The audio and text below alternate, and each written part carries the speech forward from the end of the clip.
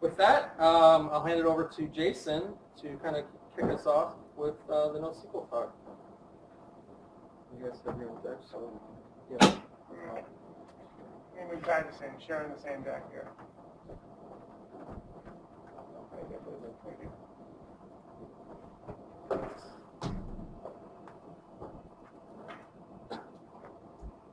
Fun times. How's everybody tonight? Good. No one's falling asleep from thanks to the flu. That's nice. So when Matt approached me about coming to speak in Chicago, mentioning full stack NoSQL development, it was a very interesting topic. Obviously, very hot. There's a lot of people here tonight. So for those of you who don't know what it is, it involves a lot of the new way of doing databases with NoSQL databases, which replaces RDBMS. So, but before we get into that, I want to talk about something here.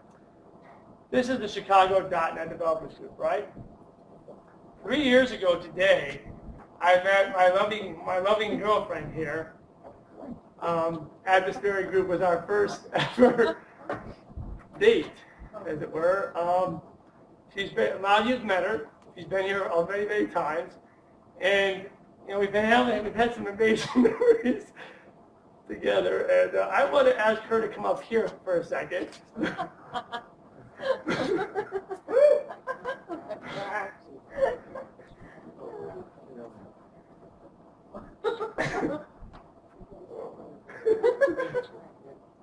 Let me show. You are the love of my life. You're my best friend, and these last 3 years have been an absolute joy with you in every moment we've shared together. Tonight, I want to stop being your boyfriend and ask you a question.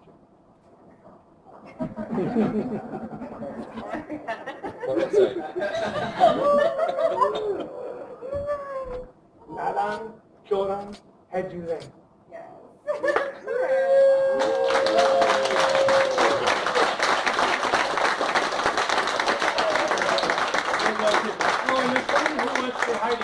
Stand up, please. Oh my God! You lied to me. You said you were working. Oh my gosh.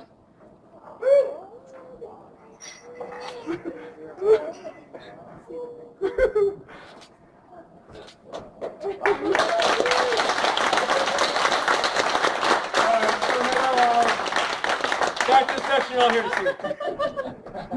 Congratulations. And we're going to dinner. That's been in the course for 2 months. So I hope you, let's go say hi to Dino first. Thank you guys. Congrats.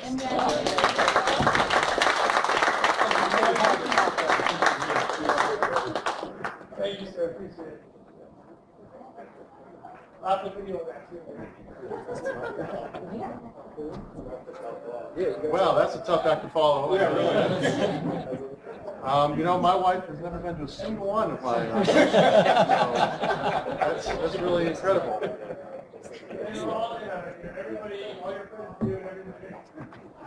It's true. It's true. So I'm going to try to stall for time here. Let you guys calm down a little bit. Let myself calm down a little bit. Because I was in on this too.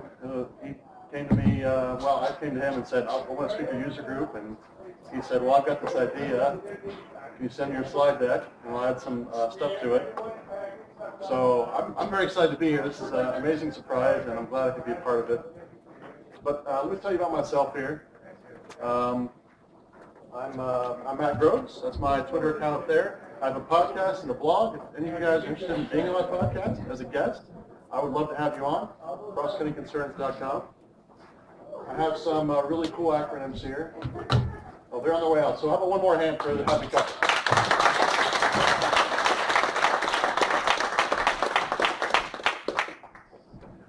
I have some cool acronyms here. There's one more I didn't have time to add because as of Sunday, I am the Groves Family 2016 Cornhole Champion. So I think you guys should all know that as well about me. But more importantly, when it comes to sessions like this, can you guys hear me in the back okay? Do I need to speak louder or anything? You can hear okay? Great, great. I'm not an expert on NoSQL or anything like that. I'm just an enthusiast. I'm excited to learn about it and tell you guys about it. And if you guys can pick up one little thing or just try out a NoSQL database, that's the reason I'm sort of up here. So I do work for Couchbase. I'm a developer advocate for Couchbase. So let me just head off the inevitable question because it always comes up. Couchbase and CouchDB, they share an acronym of Couch. Otherwise, they're not the same thing. I mean, they're both NoSQL databases, but CouchDB is Apache Foundation, Couchbase is Couchbase Incorporated, and they're not a fork of each other or anything like that.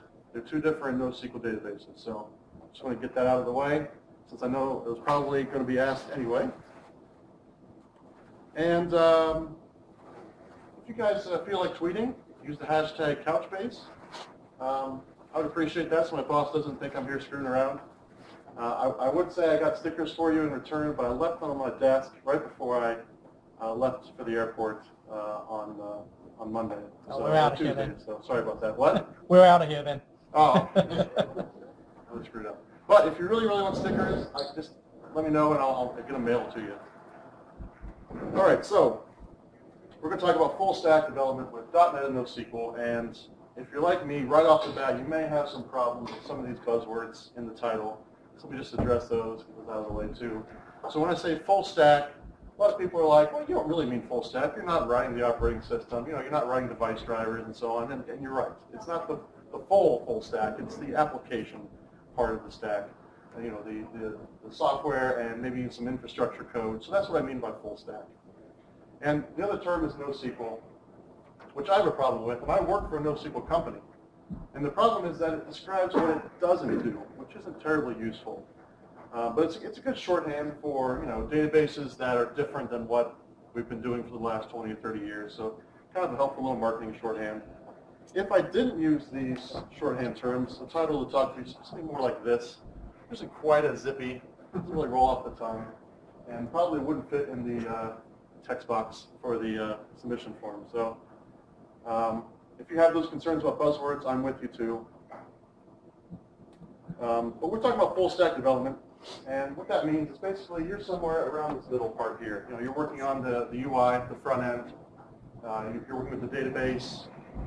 You're developing some business logic in the back end, and you might be even deploying to infrastructure, coding out containers and continuous deployment, things like that. So anybody familiar with being in this spot in your organization, sort of being a jack of all trades, gripping all the different hats? Okay, good. So that's what we're really talking about. And when we say stacks, these are some of the acronyms you might see when it comes to describing a stack. So the LAMP stack, anybody familiar with that acronym? The mean stack is kind of the newer stack that we're talking about today. The actual individual elements aren't as important. Linux, it could be Windows, it could be a WAMP stack. But still, the concept is there. It's more server heavy. And then over here with the mean stack, it could be, in this case, Angular, but it could be, React or some other UI framework. The actual individual tools aren't important. So when we're talking about the stack, we mean that whole application layer there, and individual components that make it up. Now in the mean stack, though, the M up here typically stands for Mongo, but that's the NoSQL part of it. And so why is NoSQL sort of part of these newer stacks that we're seeing, like the mean stack? And one of the reasons is when you're developing these types of applications, you're often just developing endpoints for your UI to consume. Angular is going to make calls to the endpoints and then render the UI, handle all the UI interactions there in the browser. So what you often see is you start with relational tables, and you create an endpoint that renders something like this. And it's a JSON document, a REST endpoint that returns JSON. And so what people started to think was, well, why don't I store this instead of storing all these different tables? So then I can cut out all the joins and all the relational crap that goes along with that. So that's why NoSQL is very appealing to these types of apps.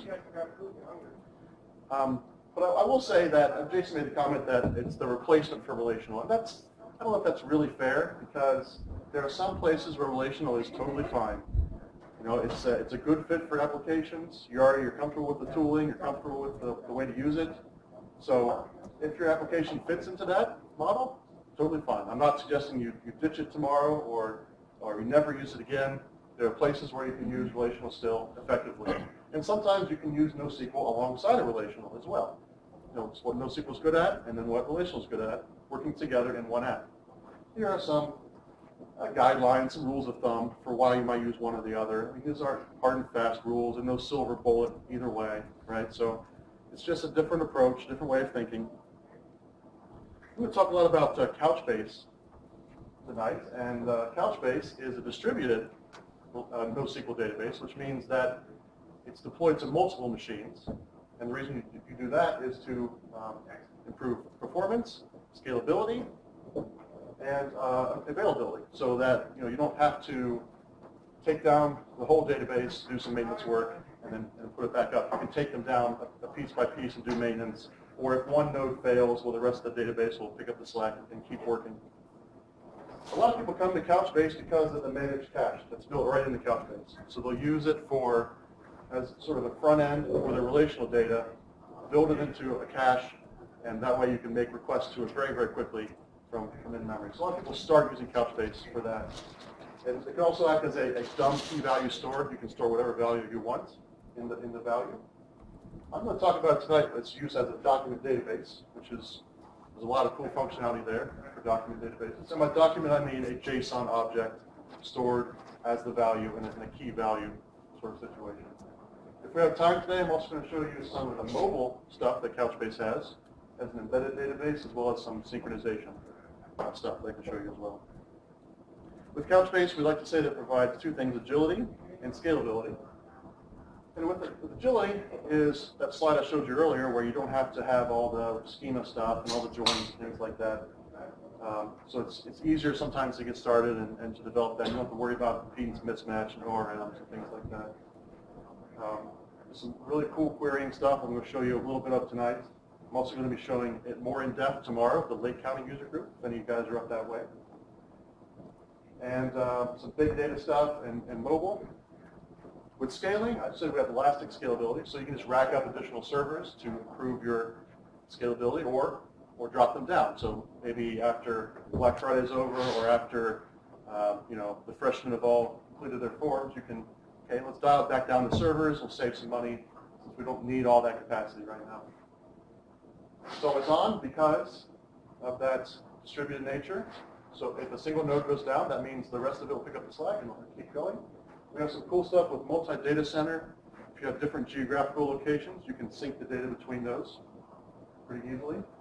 Some really good administration stuff built right into Couchbase Server. I'm going to show you some of that tonight. And the kind of enterprise security you would expect.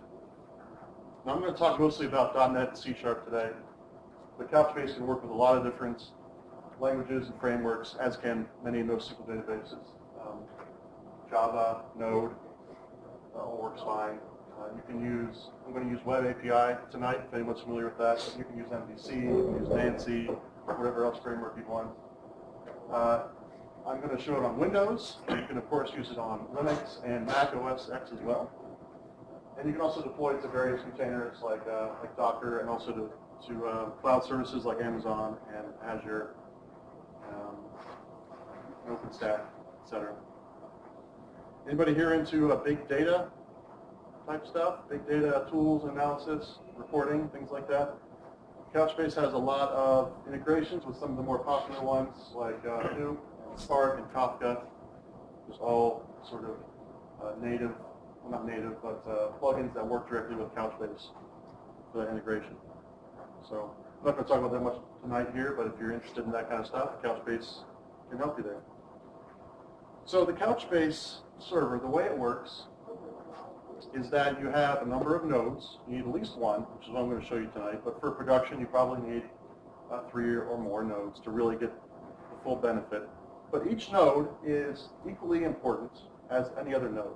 So there's not like a master-slave or primary, secondary type of thing going on. They're all individually as important as each other. And they each provide storage, caching, and this cluster manager, which is what, as developers, we'll be interacting with mostly. You can also add on data service, query service, and indexing service to each node or to multiple nodes.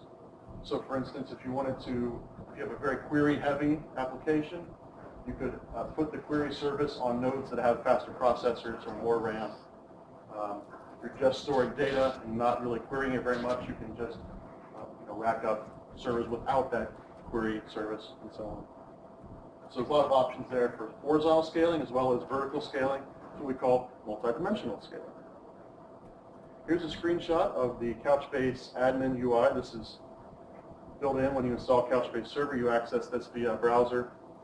We'll see some more of that today, but you get a nice dashboard here of all the status of the nodes and operations per second and how much RAM is being used up and so on.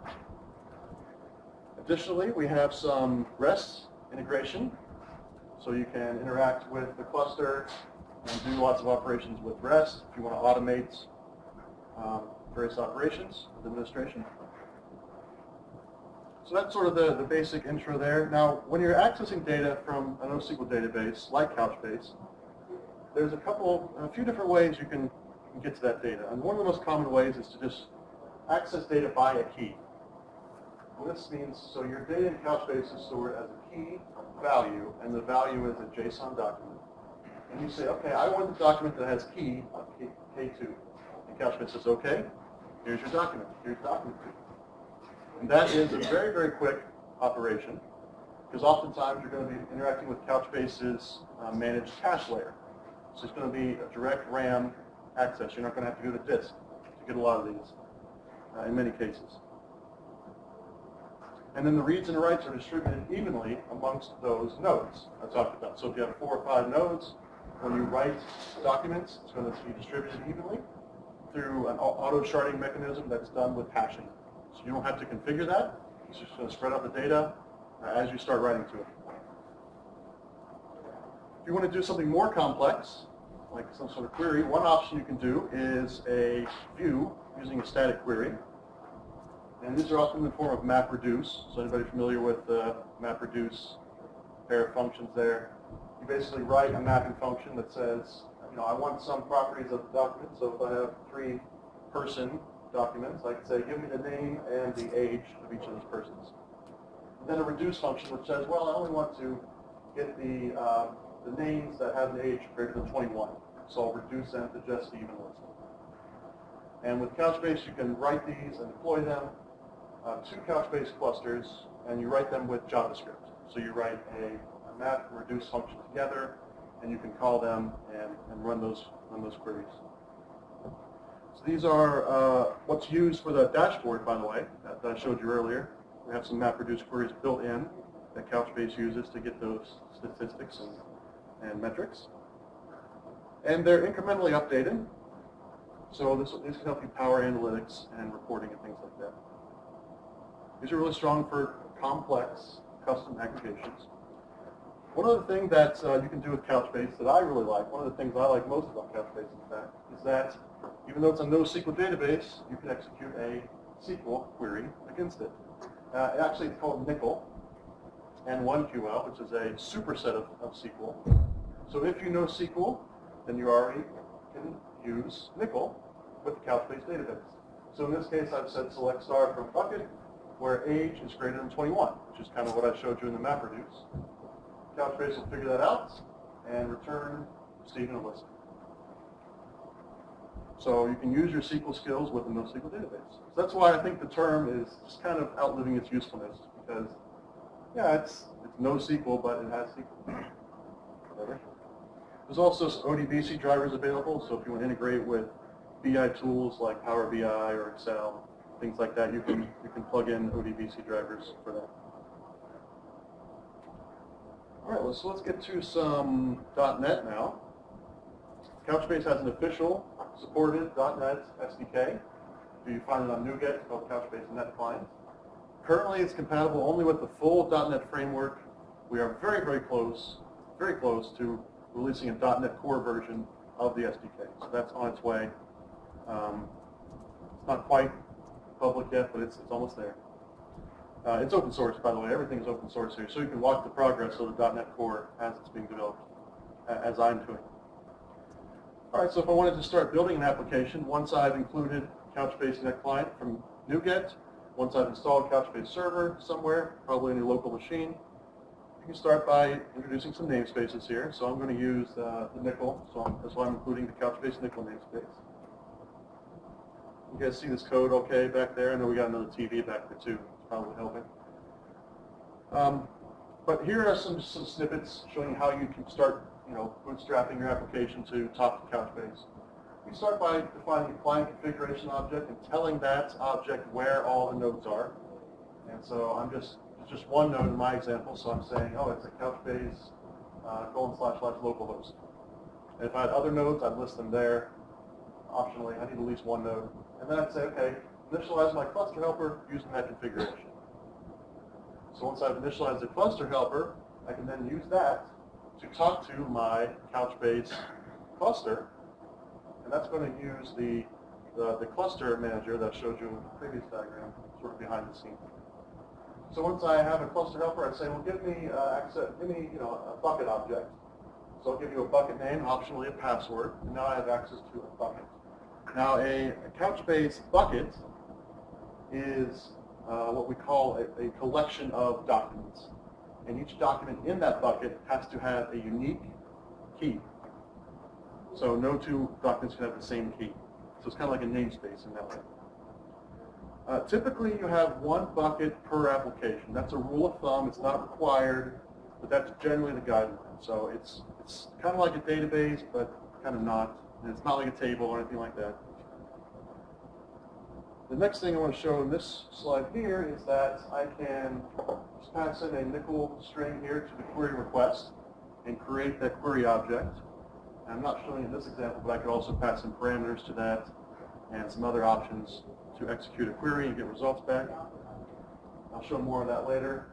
And the last step that I want to show you is how to create and save a document. So I'm just creating a new document object here of type dynamic. You don't have to use dynamic, but I did because I'm super lazy. I didn't want to create a type for just this sample. So it could be document of person or document of invoice. That's really up to you. And the ID is going to be the key of that document. There's no rules about what that can be. It could be a string, a GUID, a number, some more complex value. That's up to you guys to decide what you want your key to be. It does have to be unique within that bucket. And then the content is where I'm going to put the object that's going to get serialized into JSON and stored in my NoSQL database, Couchbase. And I just did an anonymous object here, but it could be just a POCO, whatever you want to put in there. That's up to you. It'll serialize it to JSON and store it in the database. By saying bucket.insert, saves it into Couchbase. Okay, so any questions on that so far? All right. At any time you guys have questions, feel free to stop me, wave your hand around, get my attention. You don't have to wait till the end if you think of something. Yeah, go ahead. So prior to the slide, you were talking about how the different instances or different nodes are spread across. Do you have to have odd number of nodes then? You have to have an odd number of nodes? Yep. Why would that be? For consistency checking to see who wins out. If two nodes get differing. Okay. So your question is then, if two nodes get split or one node goes down? Split brain, right? Right, so it's like a split brain network. So the way Couchbase works, I don't want to necessarily get into this too much today, but you must be familiar with the CAP theorem, I assume. You have to choose between consistency and availability. Couchbase has made the choice to choose consistency. So that means if a node goes down with a document on it, and you try to write a new value to that document, it will refuse that right. And say you can't save that because the node's down. So that way there are no conflicts with Couchbase. Now you can still possibly access a copy of that document as a replica. You can get a read-only view of that document. And if that node needs to fail over, which can be done automatically, by the way, then that replica will be promoted to an active document that you could then start reading and writing to. So it's made that decision to go the other way. There's no conflicts, things like that with Couchbase. Do you mind if I ask one follow-up there? Sure, go ahead. I'm more of a SQL guy, right? Sure. But, we all do. Right, yeah, like the whole room, right? Yeah. But with Mongo, I know that there's in configuration you can choose how you want to close a transaction. You know, whether it's written to one node or written to more than one node or all nodes. Mm-hmm. Do you have the same kind of configuration? Yeah. So the question is basically if I want to save a document and guarantee that it's saved to multiple nodes, or replicated is what we call it. So you can absolutely do that with Couchbase. So one of the things I mentioned earlier is that when you write to Couchbase, it writes to the memory. And when you do that, Couchbase says, okay, I'm done. Go on about your business. Now there's a chance that your node could go down before that document gets saved to disk, right? There's a small chance, right? Or, millisecond or whatever. So you can also say, I'm not going to consider this a success until you've saved it to disk, and then return me a success message. It's going to take a little longer, right? But you're guaranteed to write it to disk. Similarly, there's options to replicate it as well. You can say, I'm not going to consider this a success until you've replicated the document onto 1, 2, or 3 other nodes. So you can definitely configure that. It's just going to take longer for your transaction or for your document to be saved. Thank you. Yeah, very good question. Okay. All right, here's a little bit more. I'm going to show some async, await stuff tonight. Anybody comfortable with async and await in C# and .NET? Seeing no hands. So I'm not raising my hand either because I'm not comfortable. So if I get it wrong, please come and tell me afterwards. But I've done my best to figure out the async await stuff. It's not required. You don't have to do async await. There's both synchronous and asynchronous options with Couchbase. I'm going to go through this line by line here. So this is just a method that's going to run a query. It's going to return a task that has some result in it. And the parameter I'm expecting is a nickel query of some sort. Then I'm going to say query request.create and pass that string in. It'll return a query that I'm going to run. And then I'm going to use the query async method. Again, dynamic because I'm lazy. That could just as easily be a POCO object in there that's going to map the results to. So this will return a result object. I'm awaiting it through the asynchronous version. The results object has things like, was it successful? What was the error if it wasn't successful? It also has a rows, which it's not really rows, but it contains all the documents that it found in the query mapped to whatever type you specified. So in my case, dynamic is going to map them to a dynamic object. If we did person, it would map them to a person object. Just maps them up by name, right? And so that results rows is going to be a list of dynamic in this case, and that's what's going to be returned by this asynchronous method, a list of dynamic objects. Okay? We'll see a little more of that later as well. What I want to show you now is a demo. So this code is all available online, if I can get on the screen here. Oops. The wrong Windows key. All right, can you see that okay back there?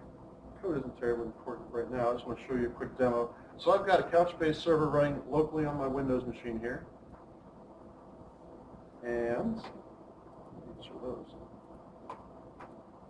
So I'm going to run my app here. This is an Angular app. It's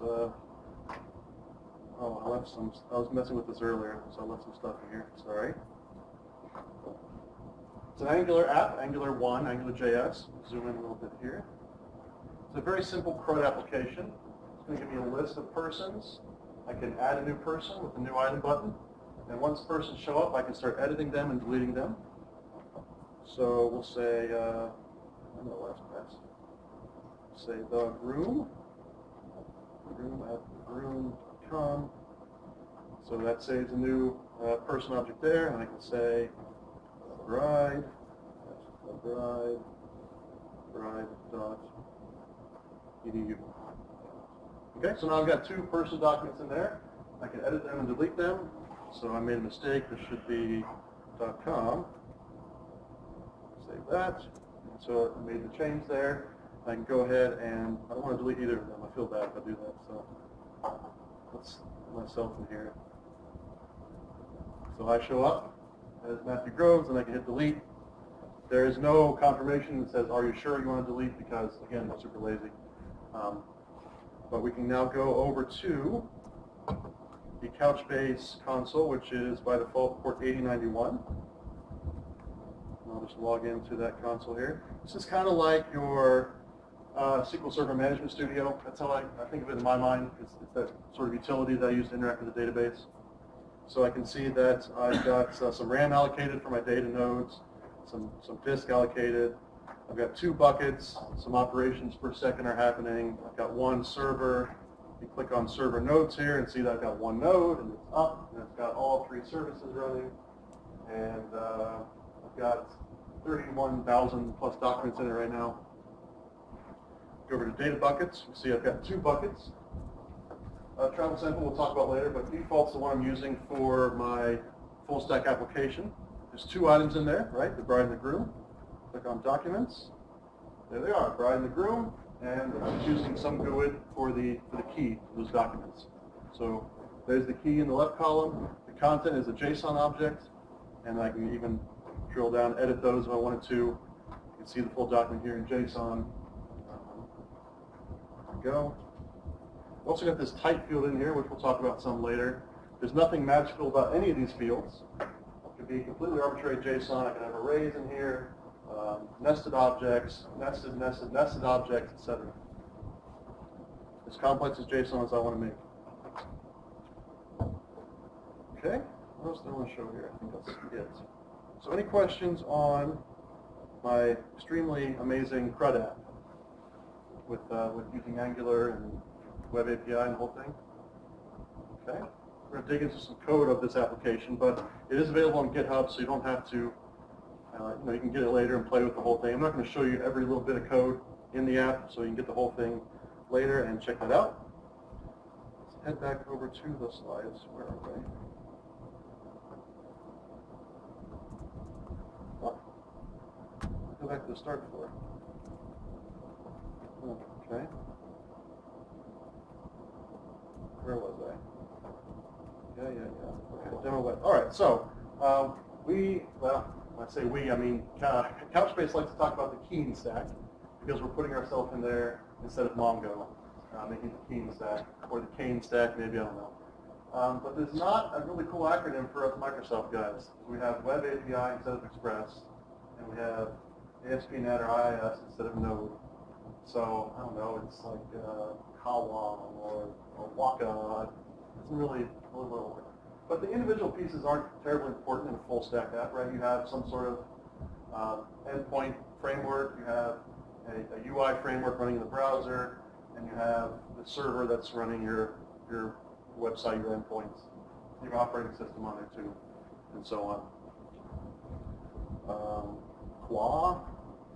No, it's not working. But this is sort of that modern stack design that Jason mentioned early on, and what the Keen stack basically is that we have everything in the front end there. We have templates, we have JavaScript, CSS, it's all over there. This side, we just have endpoints, so there's no Razor over here, there's no HTML, there's nothing like that being rendered. It's just endpoints returning JSON data running on a server back end. And so they're nicely separated. They're only joined together by those endpoints and by those URLs. And so what that means is you could, hypothetically, switch this out to some other framework or some other UI, and backend would remain intact, or vice versa. Or more to the point, you could reuse that backend across multiple applications. So I have a web app I'm showing you, but I could consume that endpoint from my phone or from some other device, like I guess an Xbox controller. I don't know. But let's say I purchased a product via the browser, it would show up as on my phone, because I'm using the same endpoint. I can see that order history on my phone there. So they're all front ends to a single back end. So let's talk about the back end here. So Web API. Anybody here familiar with Web API or used it before? A few people? Yeah, okay.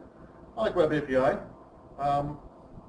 MVC works fine too, or some other framework that you like, but I'm going to go with Web API. Let's start with the most exciting part, the web.config file. I've added a couple big settings here to point to the server. You don't really need that port number on there, but it's fine.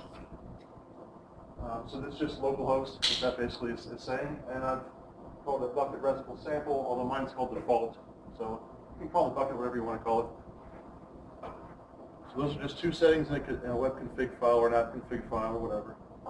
Then application start. So this first part you guys should be familiar with if you've done a file new before. That's all generated for you by Visual Studio, doing routing and so on. This new part down here is kind of what we've seen before, setting up our cluster, helper is passing in app config setting now from that web config setting for the URI. I'm turning off SSL because I'm running this locally, so I don't have a certificate. Initializing cluster helper, so kind of what we've seen before. And then finally, I'll put a cluster helper close to make sure any resources when the application, restarts or whatever gets closed up. Yeah, go ahead. You've got a cluster. Are you like pointing to a load balanced IP, so basically you can hit any node in the cluster, or is it like aware of like all the nodes in the cluster and the config? Or? So the question is, what am I pointing to with this cluster IP here, right here? And with Couchbase, the answer is you could point to one or all of the nodes in the cluster. There is no load balancing node or load balancing node. They're all equal. I understand they're all equal, but I mean, if you point to a specific node and that node goes down, you're screwed. Yeah, well, okay, so if that node goes down, so once you connect, the cluster helper is going to go to that node. It's going to figure out what all the other nodes are. No, but if that node is already down. Yes. So, but it's a very good point. I'm coming to this, is that if your application restarts and that node goes down, then it's not going to be able to connect because you're only giving it one node. So it's a good practice to give it all the nodes that you know about here in the config. So that's why this is a list of URIs. So my example is just one locally running node. But in the real production app, you probably specify all the nodes that you know of here. It's a good idea to do that. Yep. Okay, well, let's get to a endpoint here. So I'm creating a RESTful controller. It's an web API controller. Itself is inheriting from API controller up there. And I'm going to say, all right, new up this record model class, which I haven't created yet, haven't shown you yet, so we'll get there. And just making that a property of a field of this class. And that record model is going to be kind of like a repository to interact with Couchbase and save documents. Because we don't want to have, database-specific stuff in our controller, right? We want to keep that separated, so keep things testable. I probably should use an IOC controller here, dependency injection sort of thing, but try to keep things simple for demonstration. But you probably want to use that in the real app, otherwise you'll be copying and pasting this same thing over a whole bunch of controllers, and we don't want that. So here's an actual endpoint. This is one to save a person to the database. I'm using the route attribute to specify the URL for this endpoint. You don't have to do that, but I like using route endpoints. It makes it very explicit. I'm looking at this action method. I know exactly what URL I should be using. You can use the more traditional routing system too. That's fine. This is going to be a post endpoint. I'm going to post a new person object to this endpoint. And I've created a class here, so I stopped being lazy. I created a person class here. It's just a POCO that defines some fields that make up a person, so first name, last name, and so on. It's asynchronous endpoint, so it returns a task that returns an action result. Again, async not required. I just thought, the node guys are always bragging about how they're asynchronous, so I figured we would show them that we can do the same thing. In this endpoint, I've put in some very rudimentary validation. You don't have to do it this way. You can also separate that out to another class or whatever you want to do. But this is a demonstration. I'm saying, well, you need to have a first name, a last name, and an email. Otherwise, I'm rejecting that as a bad request. That's a 400 response. And then, assuming it passes all that, we'll call the record model save method, pass in the person object to it, and then I'll wrap that in an OK. That'll return at 200, assuming it goes successfully there. Everybody okay with that so far? Nothing too crazy there? Okay. Here's another one. This is just to get a document by the document ID. So I'm using GUID in this case. You don't have to use that. You can use whatever else you want to. And this is a API get is the route I'm going to use. It's a very basic validation again, just checking to see that you've actually sent a document ID. And then if you did, well, I'll return the result of the get by document ID method in the record model. Here's a delete endpoint. Hopefully you're starting to see a pattern here. Again, it's a post. You could use a delete verb if you wanted to use that instead, if you're down with all the different HTTP verbs. I'm just passing the person in this case, making sure the document was specified. And then if so, call the delete method of record model. So it's a good practice to keep your endpoints very, very thin. Make them not do a lot of business logic within the endpoints themselves. Delegate that to a repository or a service or some other sort of code. This is just a traffic cop, basically, what these endpoints are. It's getting the data in, directing it off to a service, and then returning the results. That's all they should be doing. Keep them very, very thin. So let's look at the record model class now. Here's the save method on that class. It's taking in the person object, and I'm showing something similar to what we already showed you earlier with creating a new document. Using dynamic here, although I could just as easily use person, but I'll tell you why in a second that I didn't go that route. So this line here contains some of the newer C# syntax. So if you're not up to snuff on that, that's totally fine. I'm just going to walk you through it here real quick. We'll look at the data object first. So that's a person that's being posted here. I'm going to see if there's a document ID. If there's a document ID field, I'm going to check to see, is that document ID null? This is the new question mark dot operator. So if that's null, then it's going to return null, or it's going to return null for this half of the statement here. If it's not null, get the string value of it. All right? And then this half here is going to be use the null coalesce operator. All that does is say, is this null on this side? If so, use this side instead. Otherwise, use this side. And so if it's null, it's going to generate a new GUID and write that to string. So what this means is that if I'm creating a new person or updating an existing person, this code will work for both of them. It's either going to use the existing ID or it's going to generate a new ID. So is everyone following that syntax okay? If it's not, it's totally fine. I can go through it again. I know this is newer syntax. Sometimes haven't quite, it's hard to keep up sometimes with the new stuff they're introducing in C#. I haven't even gotten to the new C#7 stuff yet. I haven't got a chance to look at that stuff yet. So. Yeah, back there. Yeah, I get the double question mark. Yeah. Pick one or the other, yeah, depending on whether the former is null or not. What's that question mark right after the single question mark right after the end?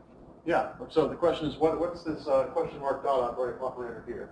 So normally you could say in old C# before that you'd say data dot document ID dot toString, right? Yeah. And that will return you the string version of the document ID. But what if this is null? It's going to be a null reference exception. So this just kind of avoids that. It says, well, if this is null, then just make the whole thing is null. Otherwise, get the string values. So I don't know. Is there a name for that operator? Yeah. Null. Was it? Null. No, not null coalesce. Sorry? He said nullable type. So yeah. Well, the document ID is a nullable type, but I don't know what this operator is called. I can't remember. It got introduced to Java a while ago, I think. Oh, yeah? It was in Groovy. It was in Groovy? Groovy, yeah. Okay. I can believe that. The Java language itself, I don't know if I believe that. Yeah, I probably should write an alternate version of this that's more wordy, but maybe it would be easier to understand if you're not used to those operators. The next thing I'm doing is I'm saying, okay, content, saying the document value. It's called a conditional operator. No, like conditional operator. That's what it's calling the question mark dot. Okay. So with content here, what I could do is I could just say content equals data, and it would be done. And save that document, save the data, it would serialize it to JSON, that would be fine. But what I'm doing here is I'm mapping individual values to an anonymous object. And it's kind of because I want to demonstrate what's going on here, but also it's kind of safer this way because if someone changes that person class, well then I could end up serializing stuff that I don't want to serialize into the database.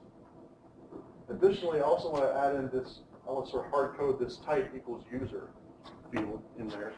Because what I'm saving here is a document of, it's a user document, right? But our buckets can contain documents of all kinds. So I want to be able to delineate between user documents and other types of documents. This is one way to do that. There's nothing magical about the type itself. You could call it food, you could call it whatever. It's just what I've chosen to use to delineate those documents. And then once I have that document, I'm just calling this the bucket again. I'm saying upsert asynchronous. So it's an asynchronous call. You don't have to use asynchronous, but I am. Upsert is a combination of update and insert. So what's going to do is if that document already exists by key, it's going to update it, update the value. If it doesn't exist, it's going to insert a new document, hence the insert. That's a pretty common thing in NoSQL databases, and Couchbase has it too. So, a lot to take in there. Any questions so far?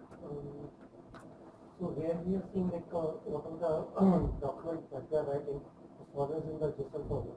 It's also possible to save some proper document like maybe some Excel or Word in the XML format.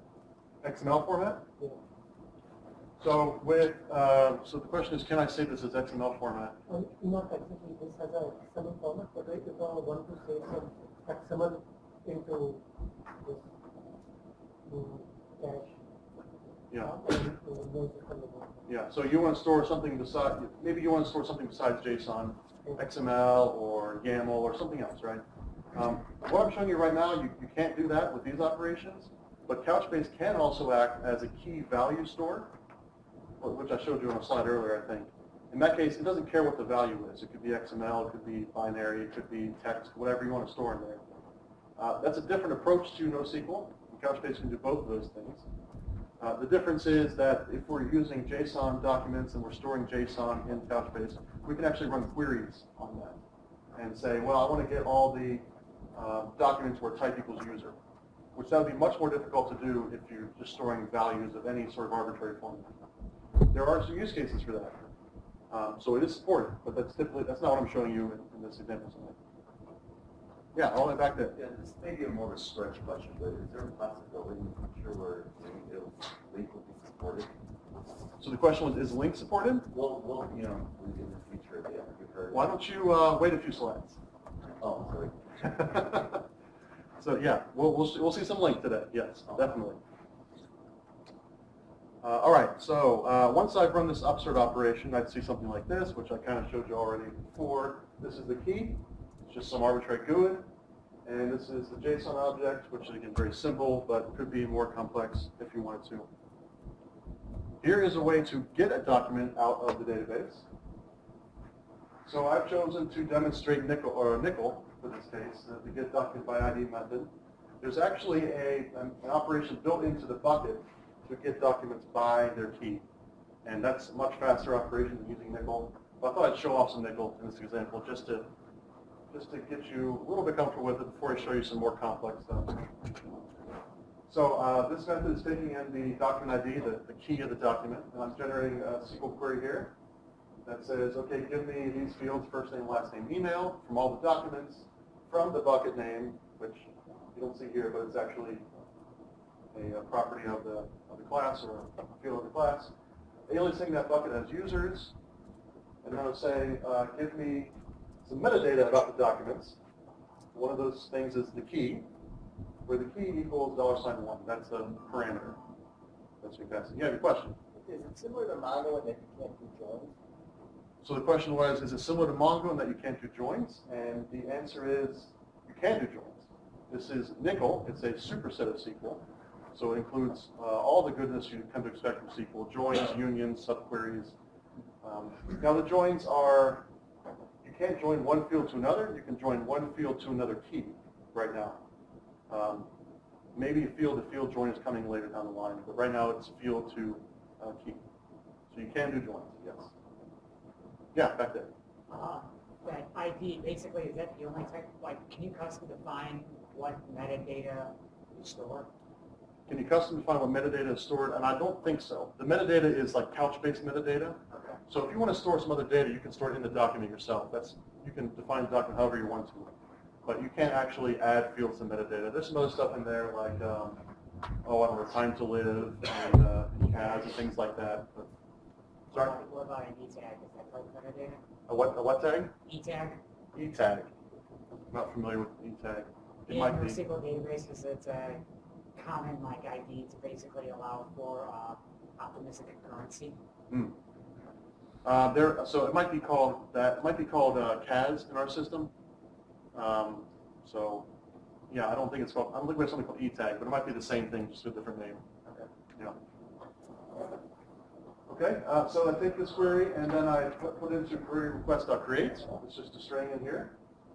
Now I have to add a parameter here because you can have SQL injection in a NoSQL database. So make sure to parameterize your arguments. So that's what I'm doing here. That's in document ID. Then same query asynchronously and save those to dynamic objects and return the rows from the result there. So this is going to, it's only going to ever select one document here because I'm doing it by ID. But it's going to be a collection of documents of size 1. And again, don't actually do this because there is an operation called bucket.get that does this much faster. Just kind of getting the toe into the pool of nickel right now. If you're returning the rows, shouldn't the task be like list dynamic or something like that? You could make a list dynamic, but dynamic can also be a list itself. So, yeah. And because these are going right to an endpoint, I don't need to do any extra processing on them, so I'm just sort of dumping it out there. Okay. Here's some more new C# syntax, which you may not be familiar with, but here's a delete method. So this is going to have a document ID. I'm going to say bucket.remove or remove async. And pass in the document, it will remove the document. So if you're not familiar with this, again, I'm not sure what the operators call it, but it's really a shortcut for that. Lambda? I don't think it's a lambda. It's, I can't remember it. But it's basically, you remove the brackets and you get rid of the return, and there we go. So it's the same thing as this. Okay, so I'm going to, oh yeah, go ahead. What type of security is supposed? Say that again? Security? What kind of security? Yep. So there are lots of security options with Couchbase. You can definitely put a password on buckets.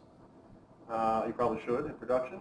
There's some, it's X459 or what? Well, I don't know what that. 509. What's it? 509 certificates in Yeah, 509 certificates. That's supported too. I'm not a security expert by far, but there's plenty of security options there. Enterprise level security there. We have some encryption as well. I think that's by it might be by a third party at this point to encrypt your data in Couchbase, if you need to do that. So do you have user level access? Do you have user level access? Yeah. So yeah, with Couchbase 4.5, I believe you have roles available. So you can create, I think it's users and roles that can access, they can have write access or things like that. And what about the backup? And what about backup? Yeah, there's the backup. CB backup is our command line tool to back up databases and restore database. CB restores databases. Is it a single file or it's something? Say that again? Is it a single file? The database? Is it a single file? Oh, I don't know. That's a good question. The question was, is it a single file that gets backed up to? And probably it is. Yeah, I'm not sure exactly though. Of course, that's not transaction safe, the backups, right? The backups are not transaction safe. I don't know about that. If what you're saying is, if a backup fails, it probably still reads part of the database? Well, if writes are still occurring to the database while you're doing your backup, Yeah. because it's not a highly transactional. Right. Oh, I see what you're saying. So yeah, probably it's going to only back it up at a certain point. Right. When you start the backup. Right. Whereas like SQL Server, you'd have your log file continuing to grow while the backup was going. I'm going to look into the multiple files thing. I never used the backup and restore utility. I'm kind of new to Couchbase, so I'm going to look into that and find out for you. That'll be a new blog post idea. So thank you. Okay, I'm going to move over to Angular now, unless you guys have more questions. What's that? I like that. Oh, it is Lambda? Okay, well, I thought it was called something else. I know there is a Lambda operator. Myself, so I had to check. Okay. I know there's a Lambda operator, but I don't think, yeah. I mean, that is a lambda, but there's probably something additional for saying you can assign a lambda to a function. Yeah, something like that. She's a delegate. Yeah, it's kind of like a delegate. It's basically syntactical sugar is what it is. I mean, it's just swapping that for that. I had a quick question. Yeah. I might have missed it if you covered it. When you did I think it was the insert or update or upsert. Yeah. You did it as a dynamic instead of using the object that it was coming in as. Yes. Was that just? It's right here. Yeah, was that just like a separation of models, or? Yeah. Basically, I was saying I could pass data right into this. That's totally fine. Okay. But my thought was, if someone changes that person class, then I might be serializing stuff, saving into the data that I don't want saved into the data. So I'm choosing to map it one by one. Okay, and then you mentioned you were talking more about types, so I know you're going to come back to it, but Yeah. Let's say somebody does change that person class, and then you have, like, do you end up with mixed types? Do you do a migration? And then how do you handle the deserialization? And I would imagine you're talking about, because you have that type reference, Mhm. you could essentially have, you know, a reference that's stored with each document to tell you how it can be deserialized. Well, so the question is, if I change that person type and then I deserialize it later, how is that going to work? So Right. If I were to pass in, so if I'm pulling it back out, if I were to put person here Yep. as the type, it's going to try to map all those fields that it can to what the person type currently is. Right. So if there are fields that are not there, they won't get set, and Right. vice versa. Right. So it's going to, this is going to go off of whatever type you put in there as you're running it. Right. So- So you either have to do it to dynamic and then deserialize it yourself, or you have to really know what you're getting before you request it, as far as the type that you're getting. So if you're adding more fields to your person object, Yeah, I mean, let's say you're adding one that's now not nullable, or I don't know, like, you know, obviously if we're up to developers, we would only change certain things, but Yeah, when it's right. up to the business, it doesn't always work that way. right? So like not nullable, like an integer or something, it's just not going to get set. It's going to remain its default value, Okay. which is 0 for an integer, right? Yeah. So that's Okay. That's cool though. I think that's a good feature because, like with any framework, if you had maybe a computed property or something like that, Yeah. it would blow up, right? And it would try to say, oh, I don't have a good map for this, and it would just explode. So you're saying that this will not. It'll basically, it's more tolerant to skipping properties it can't directly map to. Yeah. I'm not sure if that's true on every framework, but yeah, I think you're right in that it's a lot more flexible here. Your schema is not as rigid. In any framework, you have to deal with that potential mismatch between your table and your object. Where in this case, you're basically just storing objects, and as they evolve, the old objects will still hypothetically map to the new ones. Right? So there's some more flexibility there, but there's some more rigor you have to now put into your data design and your code, for sure. So you can store anything you want to, but it doesn't mean you just go off half-cocked and store anything, right? You should have some rigor and some thought about what you're storing and how you're storing it, for sure. So the database isn't forcing the schema on you. You should force the schema on div. But by using the dynamic, you're not really forcing it either. So you're kind of just like throwing it to the side. Yeah, and saying, well, I'm using dynamic here because I'm super lazy.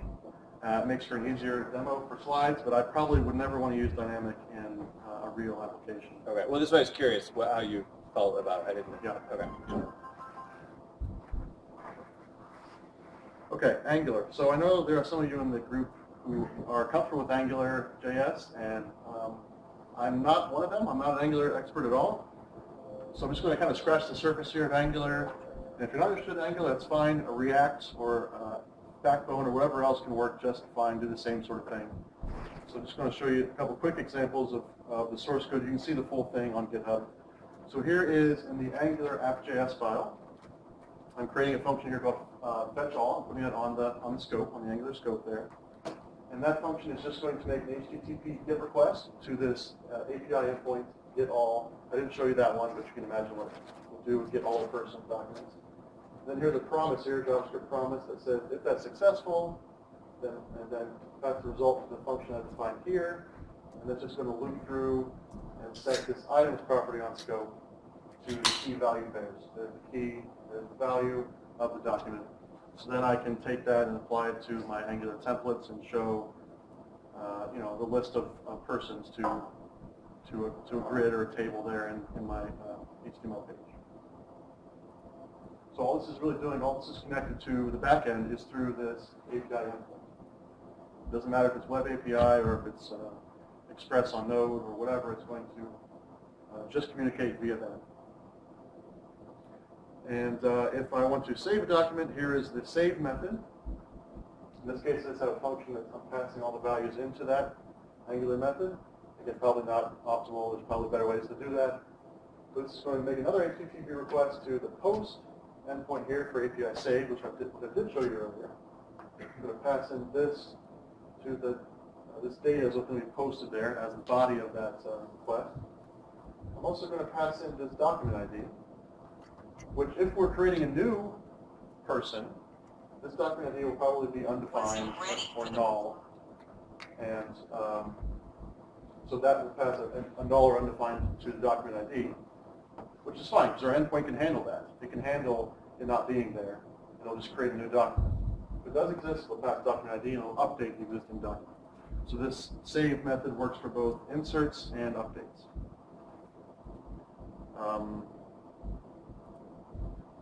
Yeah, and state params is the way to get the Angular parameters. So that's the extent of the Angular code I can show you in slides today, but the full example is available out there on GitHub if you guys are interested. Okay, any questions on that? Anybody here using Angular? This is Angular 1, Angular JS. A bunch. Okay, anybody using Angular 2 yet? One? Anybody want to use Angular 2 yet? Oh, okay, interesting. All right. What about anybody else using anything else like Backbone or Ember or React, anything like that? There's a new one every day, so. Okay, cool. All right. I want to go back to C# here and show you some more complex NQL queries in C#, just to show you that this is a serious implementation of SQL. It's not just a sort of SQL looking. It's an actual SQL implementation. So I'm going to switch over to a new bucket called the travel sample. This is building the Couchbase server. When you install it, you can optionally install the travel sample. It's kind of analogous to Northwind. If you're familiar with SQL, which is sort of a sample data set you can play with lots of sort of real looking data in there. And in this case, I'm doing a union. So I have two selects. I'm going to union them together. And what I'm getting here is all the routes that go from an airport or to an airport. So I'm selecting the airport code, the geolocation, which is a embedded object with latitude, longitude, and elevation. From the buckets, aliasing that as R. I'm not sure why I'm aliasing it as R. And then where airport name equals, the from or the to that I passed in. Those are the positional parameters there. It's again asynchronous, so it's going to wait on that query. And if I did that, the result would look like this. This is a screenshot of the query workbench in the Couchbase console admin. So here's the result. You can see there's Columbus, and here's the geolocation. It's a complex object. It's not just 3 fields, but it's a one field with 3 fields in it as a sub-object. And down here is the Dayton Wright Brothers airport. So I meant to update it to be O'Hare, but oh well. And then here, if you click on the table tab, you can see sort of a table view of that JSON data. So maybe it's a little easier to picture what's going on here. Well, we've got 2 fields, and one of those fields is just a string, and one of those fields is actually an object that itself has 3 fields. So it's sort of like an embedded table, kind of. All right. Now here's a more complicated example, and I'm going to go through this a little slower, so don't panic if it looks really complicated here. But this shows you sort of the additional stuff we put into NQL. Because we're dealing with JSON and not tabular rows, we need some additional functionality. That's what makes it a superset. So in this case, I've created a method called find all routes on day. So I want to find all the routes from airports A to airport B on a specific day of the week, like Sunday. Yeah, go ahead. I'm familiar with the unnest. What does that do? Yes, that unnest is a syntax we've added to SQL to help deal with JSON. I'm definitely going to cover that for sure. So what I'm doing is, you can see here I'm selecting some fields here from, you can see the aliases are R, A, S. Those are all covered there. So the first one is travel sample bucket. I'm aliasing it as R, so I'm selecting routes. I'm going to unnest a field from those documents, which is the schedule. And the schedule is an array of all the flights that happen in that route. So if you have a route of San Francisco to Miami, there could be 10 flights that take that route. I'm going to do a join to this sample bucket, and my route has a field called airline ID, which is a key to another document. So I'm going to join documents together based on that key. I'm going to apply some standard wheres and order it by name. So don't panic if that looks too complicated. I'm going to go through it here slowly and interactively in the query workbench. So the unnest, it takes this, it looks at the schedule field, which is an array, and it puts it into this S. So it kind of treats it as, it's kind of a join, but to itself, to its own document. So from S, I can get the flight and the time. And don't worry, well, hopefully this will be clear when I explain it sort of interactively here. So let's go over here to the Query tab. And this is kind of a way for you to design technical queries and execute them and see what happens. So I've got some examples here. So we'll walk you through it. So let's start with something relatively simple looking. You guys see that okay? So this is a much more simple select. I'm saying give me those fields from every document in the travel sample bucket, which I'm aliasing as R. And I only want documents where the source airport equals San Francisco and the destination airport equals Miami. So go ahead and execute that, and this is the results. So I should have, let's see, I have 3 results here. Oh, screwed up. There we go. So the first result is this airline, 439. I don't know what airline that is, but that's kind of like a foreign key. It's a key to another document somewhere in my bucket. Here's some information about the airport or the route. And then here's the schedule field. The schedule field is an array of schedule objects.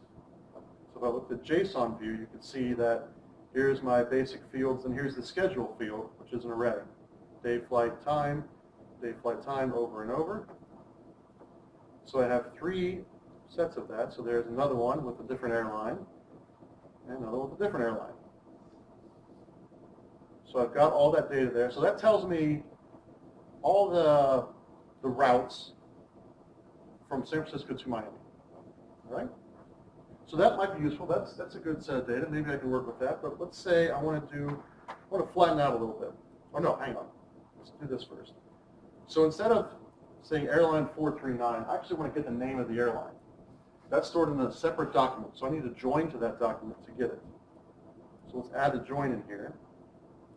So I'm joining this R alias to another alias. It's in the same bucket, but I'm calling it A for airline. And I'm joining it on the keys that are in R airline ID. So this key right here will join to another document and combine it into the result. So execute that. And now instead of the airline ID, I have American Airlines. So I'm selecting A.name from that. Notice now I only have a result of 2. I think there might be a missing airline in this sample. Maybe that's on purpose, I don't know. But there's only 2 because this is just a join. If I wanted to do them all, I'd do a left join. Now I have a result count of 3, but notice there's no name here because it's null because that airport doesn't exist. All right, so left joins, they're all in there. It's 2 results. Okay, with me so far? Joins and NoSQL, SQL and NoSQL. Pretty wild stuff. Okay, now let's look at unnest. So I have this schedule field here. It's an array, sort of a subtable, right? Now suppose I want to flatten this out and join my parent document to each row of that subtable or that subdocument. So I'm going to say unnest r.schedule and alias that is s. This is kind of like a join, but it's there because JSON has arrays, so we need some additional syntax to deal with that. Execute that. Now instead of 2 results, I have 52 results because I've done a join amongst those subarrays. So most of the data in these rows is identical except for the flight is different because that's different per flight, and the time is different. It's different per flight. So there's some for American Airlines and there's some for US Airways. Right, so it's kind of another type of join, but it's really unique to the JSON data type. This really wouldn't make sense in a relational model, a pure relational model. Yeah, good. Does database maintain a data type? Does the database maintain a data type? Yeah. So what do you mean by a data type? Like in condition, how it differentiates whether it's a string comparison or I'm sorry, integer I'm trouble hearing you. So in where condition, Yeah. how it's understand whether it's a string comparison or it's an integer comparison?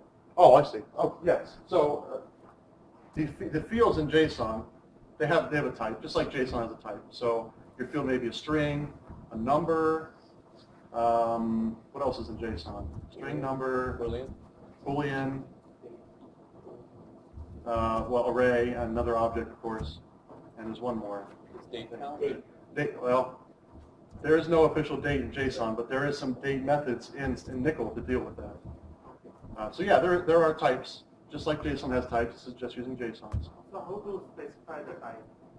How do you specify the type? Well, just like you do in JSON, you use it's literally a string with quotes, or it's an integer, just with numbers. I mean, it's just how you'd expect it. So if I looked at, well, I don't know.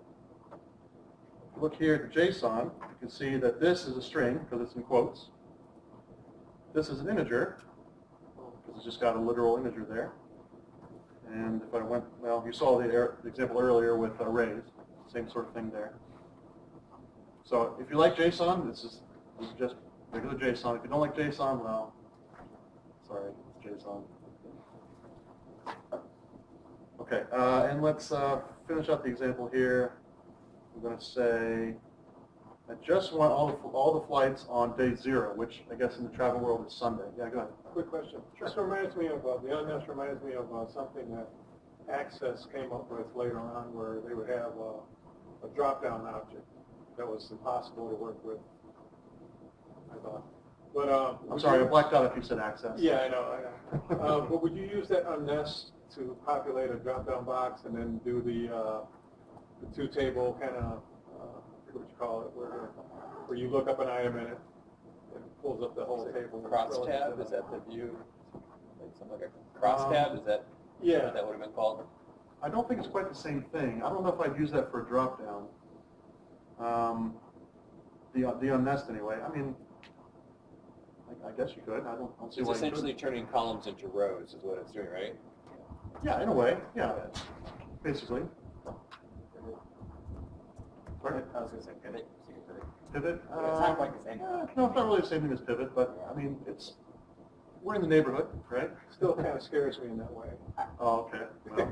I think it's pretty neat in the fact that because you're nesting arrays and everything. Can I ask though, your execution time obviously dramatically increased, right? Like tenfold or so. Can you talk a little bit about indexes? Yeah. So you're talking about the execution time here. Indexing is definitely a feature that is very important in Couchbase, even more so than relational, because you have buckets that have a whole bunch of documents in them. You know, you're indexing the bucket, not just individual tables, right? Don't go off the execution time on my machine. This is running on my developer machine. I've got limited resources designated to it. So don't go off that time as a benchmark. But yeah, indexing is important. The travel sample, in fact, comes with some indexes built in. These are going to make a huge difference in your query time. So I've got some indexes here. So for instance, type. If I said where type equals foo, it's going to use that index, right? If that index wasn't there, it's either not going to run because there's no index it can use, or I'm going to have a more generic index like this one up here, primary. If I hit the primary type index, it's basically a table scan, so it's going to be pretty slow. So I have to go through each of those and figure out how to run that query. So indexing is very important thing to do. I don't have time to go into it today, unfortunately, but very rich indexing library. There's like 7 different types of indexes in Couchbase. If you go to the Couchbase forums, people are asking about indexing all the time. One thing that might help, if you use the keyword explain here, execute that, it'll give you some information about what indexes it's using, which ones it found, and things like that, which is great for debugging your indexing and figuring out, oh, did I do this indexing right or not? Yeah, go ahead. Are the indexes set up the same way they are in SQL? The index is set the same way in SQL. Kind of. So, I mean, for instance, I could just say create index, create primary index? Yeah, primary index on my bucket name, for instance. And then I could go on, I don't know the exact syntax, but I could say field 1, field 2. Because this is JSON, I need some additional dotted syntax, so I could say like field 3 dot child dot grandchild, etc. Or if it's an array, I could say grandchild 0. So all that dotted notation, all the array notation is part of NCL now, because you need that to access those extra fields. So indexing is very important. Definitely get into that as you're getting into NCL. Okay. All right. I cleared all my history. But, oh yeah, I was doing this. So I added and day equals 0. So apparently in the travel industry, Sunday equals day 0. So execute that. And now I have 9 results. And these are all the flights on Sunday from San Francisco to Miami. So that would be a pretty helpful thing to have in my travel application. So if anybody here familiar with Cassandra, they have a thing called CQL, which is Cassandra Query Language. It looks a lot like SQL, but it doesn't nearly have as many features as this. There's no joins, there's no nesting, things like that. So this is a real full implementation of SQL, and it's improving with every release. Okay, let's go back over to the slides, I think. Why is it keep doing this? Just if you want to see those pictures again, that's why. Good. I'm on to you, PowerPoint. Oh boy. Angular, complex, yep, we did that, on Nest. Okay, here is where you can find the full source code for the Angular app that I showed you today. Couchbase Labs on GitHub. There's lots of other cool stuff out there if you're interested in languages besides .NET or besides Angular. Go and check that out. A whole bunch of stuff there. Couchbase is all open source too. They're all on GitHub under github.com/couchbase. So you can check all that stuff out there too. And if you're interested in NCL, learning more about that, we have an online, interactive NCL tutorial that you can follow along the instructions or write your own NCL queries. And it's kind of like a sandbox environment, so you can enter whatever NCL you want to. You don't have to install Couchbase or anything.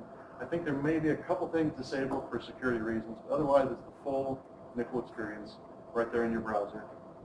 So that's pretty cool. I really liked that when I started at Couchbase. Okay, now, so the part that someone in the back was waiting for, link.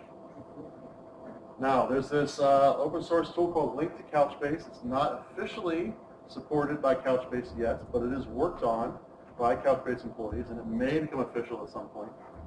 Now, we don't have ORMs in Couchbase because we don't have, there's no impedance mismatch. What we do have is called ODMs, object data mappers.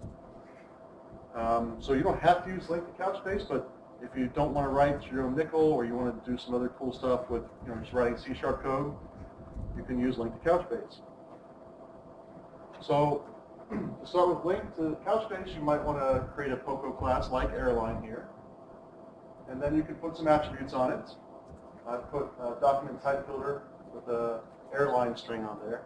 Optional. You'll see why in a minute, that's optional. And then, unfortunately, the travel sample was created by those JavaScript guys, so they case their stuff differently than C# guys. So I'm saying, okay, name means name, right? Type means type. And then I'm ignoring this ID because that's what I want the key to go. That's not, I want to store that in the document itself. It's just going to be the key. All right?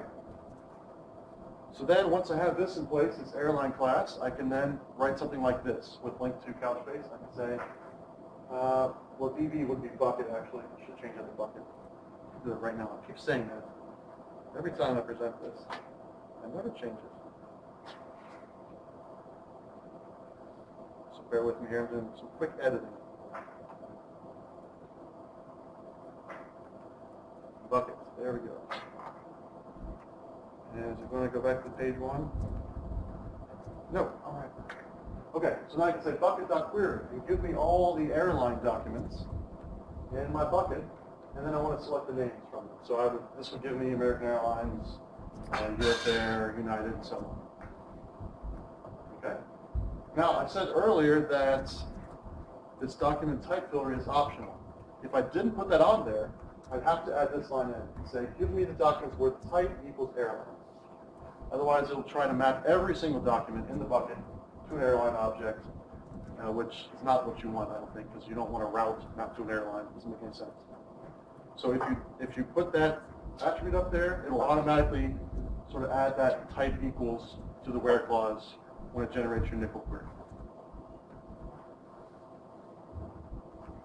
I'm showing you the link syntax. I don't really like the link syntax. You can use the normal extension method syntax too. That's up to you. This is a very good link implementation. I'm not going to go into too much detail because it's again not officially supported, but it's a great open source project. Check it out. It's on GitHub as well. Okay, so that is all the Couchbase server content I have for now. If you guys have more questions, you can ask them now, or you can ask them if you think of it later. You can ask that as well. How are we doing on time? Because I've got some mobile content I can show you if you're interested as well. We're good on time? Okay. Maybe 15 minutes of mobile content. If you guys are interested in mobile, anybody into Xamarin in here, anything like that? Someone over here maybe, in this area? Okay, so now for something completely different. We're talking about Couchbase Mobile. Couchbase Mobile is sort of the umbrella term to cover all these parts. We have Couchbase Lite, which can live on your mobile device, your phone, your tablet, your IoT device, whatever. It's an embedded NoSQL database. Kind of think of it as a replacement for SQLite, a mobile device. So that can be used just on its own, by itself as an offline, access locally database. Optionally, you can hook that up to Sync Gateway. What Sync Gateway will do is it will talk, the database will talk to Sync Gateway and sync data between that device and all the other devices that are hooked up to that Sync Gateway. So if I have, and I'll show you a demo of this, but if I have two apps, a to-do list app, and I put things on the list here, they'll get synced and show up on my other device over here. Just automatically in the background. You don't have to do any extra, well, some extra, but not much extra work to sync up those databases between each other. And then finally, you can hook up Sync Gateway to Couchbase Server to persist that data. Otherwise, Sync Gateway is just going to store it in RAM, and it's going to, if it goes down, you're going to lose that data. So you want to back it up to Couchbase Server cluster. All right. All three of these products are open source, just like Couchbase Server is, and all available on GitHub. Couchbase Lite, as I said, it's kind of a replacement for NoSQL. It's stored on the device, so it's always available. It doesn't require you to be online to use it. And it can be used on the desktop if you want to. If you're writing a Windows format or a Mac OS X app, you can use it on those, but typically we see it on Android and iOS type of apps. Unity, Xamarin, PhoneGap. I'm not sure how many of those are officially supported. I know at least Android and iOS are. I don't know about Xamarin or Unity or PhoneGap, but there are SDKs available for those. Xamarin is supported. Sorry? Xamarin is supported. Officially supported? Yeah. Okay, great. I'm not the mobile advocate, by the way. I'm more of the server advocate. So if you have a really tough mobile question, I might point you to the guy who is the mobile advocate. So the other thing that this does is kind of interesting. I want to point out is it fires up its own sort of mini web server. That's when you're using Couchbase Lite, there's a mini web server there. So hypothetically, you could have devices communicate to each other and do some sort of peer-to-peer network. I don't think anyone's done that yet. I don't know if that's officially supported, but it's kind of interesting little tidbit there. Sync Gateway synchronizes data to and from, or to or from, Couchbase Lite, and you can sync it to Couchbase Server. The sync doesn't need to know about the devices. The device will just connect to sync. So it's like middleware. It's written in Go. It's deployed to a separate cluster from Couchbase Server, so it's not integrated with Couchbase Server directly. And you can use Facebook authentication, or persona, or even your own authentication to manage access to Sync Gateway. The Couchbase server, which I've talked about a lot so far, but that's where you could hook up the other end of the Couchbase Sync tool. Okay. Couchbase Lite. Yeah, I already said it has its own little web server. The footprint is around 400K, so it's a pretty small addition to your apps. It runs in process. And yeah, so it's a NoSQL database. You have MapReduce functionality. We have some eventing and synchronization. So here's a little snippet of some Xamarin. I chose Xamarin because it's a .NET root. You can also use Telerik native script or iOS or whatever. So I'm just saying, right up here, give me a database called mgrows-database. If that doesn't exist, it'll create it. If it does exist, it'll give me a reference to it. And then I say, okay, now I have a database, create a document in the database. So I'll create a doc. And I say, okay, on that document, put some properties on there. And I'm passing in a dictionary that's going to get serialized to JSON. And there we go. That's all you have to do to save a document to Couchbase Lite on your mobile device. You can, this will automatically generate a key for you. You can also specify the key if you want to. You have a preference of how keys are created. MapReduce, it's similar to what we saw earlier with Couchbase. One of the things, though, is you can build these indexes with your native language. So if you're using Xamarin, you can build them, MapReduce, with C#. This is very cool because you can set breakpoints in them to debug through them, which is very nice. And the results get persisted, so we have speed up the queries with that. MapReduce is just a function in this case. So here's an example. I want to create a view called people, so I get the view. And then I say set the map. And that's going to expect a lambda that contains a document. It's going to loop through each document, pass it to this function, and an emit function that you want to call to emit the actual key value pair. So what I'm doing here is I'm saying, well, if that document contains a key called Twitter, then emit that document the key value pair. If I don't have a value called Twitter, then I'm not going to emit that. So what this means is that if you don't have a Twitter account, you're not a person, which is true, really. But anyway, that's just a view to query, to query your documents in Couchbase Lite. And then to actually execute that, I say get the existing view called people, create that query and run it, and I can loop through the rows and display them whatever I want to do. There are asynchronous options as well, and there's also a live query option to do some stuff with observables, which we'll see in action here when I get to the demo. So you don't have to keep polling it; it'll just, look up your observable pattern. Change notification, so we can listen for changes out to the database. So we don't have to keep polling it and saying, well, is this in there yet? Is this in there yet? Is this gone yet? That sort of thing. You can just listen for a change instead. You can listen for changes in data, in queries, and even the documents. And so here's an example of that. Once we have the database, we can hook up an event to db.change. So this will happen when any change in the database occurs. This event will fire. And it looks like, your standard C# event pattern here. Database change event args has some information about the changes. So I can loop through the e.changes. It's going to be a collection, kind of get batched up, so you're not doing just one at a time here. I'll loop through those changes, and then I can see, well, what kind of change was it? Was it a conflict? Was it a delete? What is this change about? And then I can respond to that change. I can, for instance, if there's conflict, I can log the document ID, or prompt the user and say, hey, there's a conflict. What should I do about it? That sort of thing. All right. Synchronization. You get a full multi-master replication. That just means that each Couchbase Lite that's connected to the Sync Gateway is going to be a copy of the full database that gets persisted out to the mobile devices. So when you're online, it'll synchronize and get all the data that has been updated since you've been offline, and vice versa. You have some options when it comes to battery drain, because if you're polling a lot, that Sync Gateway can really drain the battery. And Sync Gateway has some ways you can handle conflict detection. So this, someone earlier mentioned conflicts.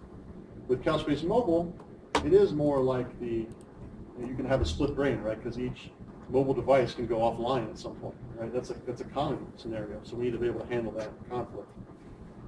So here's how you would hook up your Couchbase Lite database to Sync Gateway. You can do a push and a pull, or you can do one or both. And you just give the address of the Sync Gateway. And this is how you can control your battery usage. You can continuously do your push and pull. It's going to use more battery than not doing it continuously. And then you just pick them up and start them. That's it. Once you do that, all you're doing now is you keep doing the same thing you were with your Couchbase Lite database. You're reading to it and writing from it. And then in the background, it's going to be syncing that to and from Sync Gateway. So the rest of your operations don't change at all. It's just once you fire off Sync Gateway, it's doing that work. All right, this slide here. Oh my goodness, look at all this. It's amazing. This is how you can get Couchbase Lite. I think these are some Java things that are good. I don't know. Someone told a joke earlier. Why do Java programmers use Java? Something like that. Why do programmers use Java? Or glasses. Because they can't see sharp. Or glasses. Oh, why do they wear glasses? Yeah. I messed up the joke. Anyway, new guys ready to get Couchbase Lite. It's also open source on GitHub. NPM.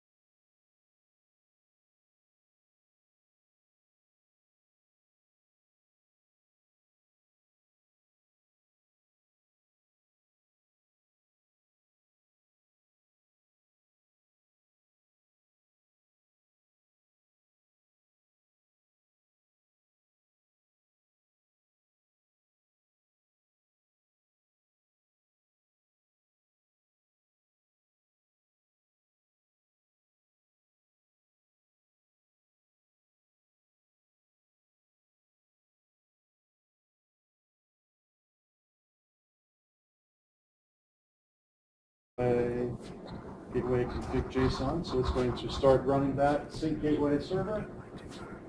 Port there. Now, this next part, sometimes I see a crash. I don't know why yet. I'm going to log into Sync Gateway. You can see there's some noise happening in the background because Sync Gateway is doing something. Sometimes when I hit add list, it decides to crash. Anything doing this time? Okay, so far so good. I'm lucky. All right, so let's add a new to-do list on this app over here. Wedding planning. All right. Create the list on that side, and it syncs over to this side automatically.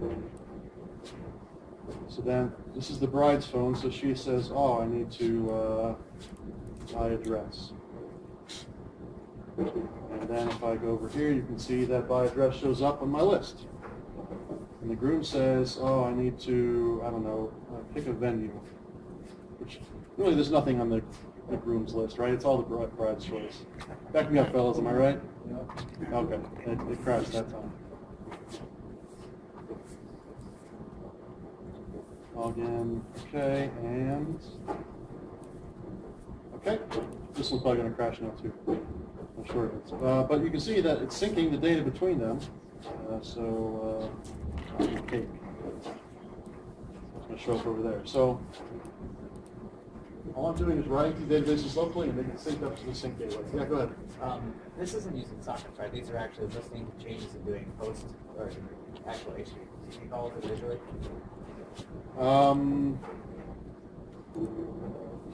The question is it using sockets or is it doing HTTP calls individually? I don't know that details. It looked like when you did something, it shows the background HTTP post gets. Yeah. Yeah. So I mean, it's so there's actually, if you bring up the browser, there's actually, I don't know if I want to do this or not. I'm doing off script here. It's not my area of expertise, but so the application itself, my code is not doing those posts and gets. It's the Couchbase Lite. Since I hooked up to the sync gateway, it's doing that behind the scenes. So I'm writing to the database. Since it's doing continuous, it's going to then behind the scenes go talk to the sync gateway for me.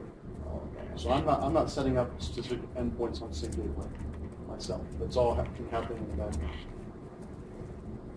So the client could be socket, but the server's passing on response to those listening events. I don't know the details of whether it uses sockets or not. It very well could. I'm not sure exactly.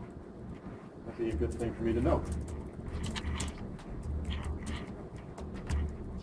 Was there another question? I thought someone was back there.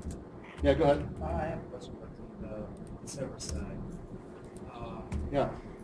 I have been using Mongo like for 2.5 years. And, Okay. what I didn't hear is like, why use Couchbase versus Mongo? I mean, I saw the joins, Yeah. unions, and that comes with the question: does this mean there is a performance lag versus Mongo? You offer that feature in Couchbase. So the question. It's two questions. Like one of them is since we have joins and unsets, I would assume there is a performance trait if you offer these features for a document-based database. And why would they use Couchbase versus Mongo? Okay, so the why would I use Couchbase versus Mongo question, that's a really broad question. I don't think I can give you an answer in a short period of time. And I'm certainly not here to say you should use one over the other. I wish you guys would try Couchbase, but ultimately it's up to you whether you want to use Mongo or Couchbase or React or whatever else you want to There use. should be like a feature. It's like it should be like, I mean, XYZ feature that Yeah. Couchbase would better in performance, would better in something. I mean, Yeah. I mean, I don't want this to devolve in some sort of like trash talk session. There's plenty of blog posts on our site. If you're interested in seeing a deep comparison of Mongo and things like that. I just want you to try Couchbase, and if you like Mongo better, that's fine. That's totally cool. As far as performance hit with Nickel, I think compared to a standard get by document, get document by key operation, it's going to be faster to do that than it is to run Nickel query. Like I showed you earlier, that example where I'm selecting a document by ID with Nickel. I wouldn't do that instead of the standard get operation. But as far as performance goes, Nickel queries I think are as long as your indexing is sound, Nickel queries are going to be pretty fast. And additionally, writing SQL to me is more intuitive than going through a whole MapReduce thing and trying to map all these objects together. It's easier to do a join that way. It's easier to do unioning, things like that, than without using SQL. How about bucket referencing? Sorry? Bucket referencing. Bucket differencing? Referencing. Referencing. Yes. So can I reference like a bucket from other buckets? Like in a Nickel query? Yes. Yes, you can select from multiple buckets in Nickel query. Yes. No. I mean, assuming I have airplane, and for some reason I needed to split a document from two buckets. Like I have an airplane and I have an airport. And for some reason they both have to be different buckets. Yeah. Can airport reference an object for airport reference an object for airplane and vice versa? Yes. And Yes. Does that done under the hood, or do I have to? No. If I had two buckets here, I could just select them as if they're two different tables. So up here I could say select a.foo and b.bar from bucket 1A, and then join bucket B on keys, a dot whatever ID, that sort of thing. So I could join across buckets like that. Yes, absolutely. Can I specify a referential constraint to delete bucket? Can you specify referential constraint? No, there's nothing like that built into Couchbase server itself. So that would be really on you to say, well, let me think about that. There might actually be an index, I think there might be some indexing to say, oh, it has to be unique, that sort of thing. So you can have that sort of constraint on a field. But as far as like a foreign key constraint, I don't think that would be possible with Couchbase, at least not yet. Sorry? Database transaction. So if I have to add records, like step 1, step 2, step 3. So if my step 3 fails, can I roll back step 1 and step 2? Transactions. So you're talking about transactions? Yeah. Okay. So with transactions, each document write is atomic. So when you're writing to a document, that's completely atomic. Multiple documents, you can't do a transaction with Couchbase, at least not yet. That would put a lot of performance constraints on the system because you have to potentially lock different nodes, and that would be very difficult to do. So there are some patterns you can use to implement transactions, like double-check locking and things like that, but it's going to take more work for you to implement that transaction. So, yeah. If you need lots of transactions in your data, like I said, individual documents are atomic, right? So if I don't need to necessarily represent a concept in 2 different tables now, when they can live in one single document. So I don't necessarily need to worry about, did it succeed to this table and this table? Well, I've combined them into one document now, so I don't need to worry about that.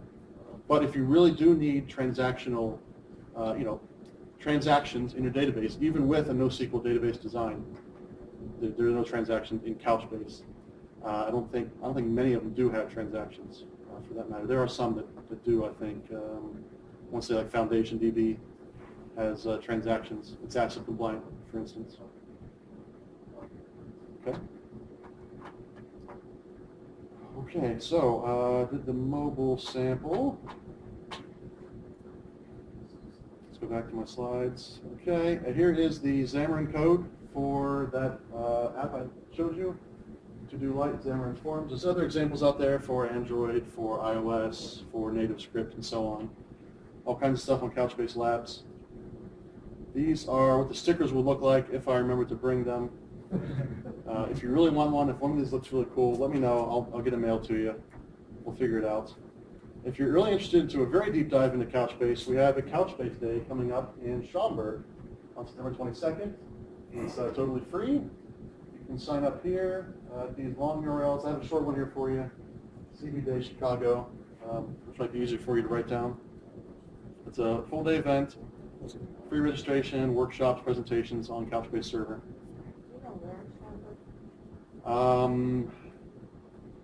The details are there. I think it's at Hyatt, I think.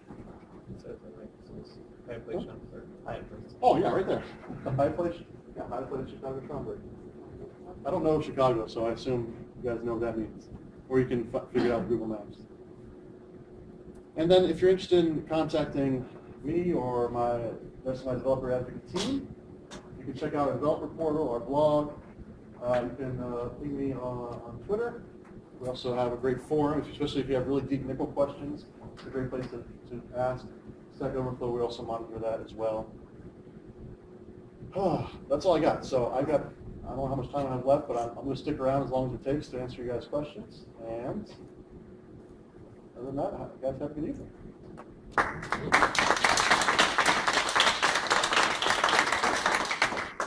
All right. Thanks, Matt.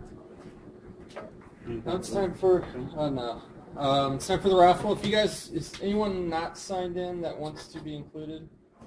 If you haven't.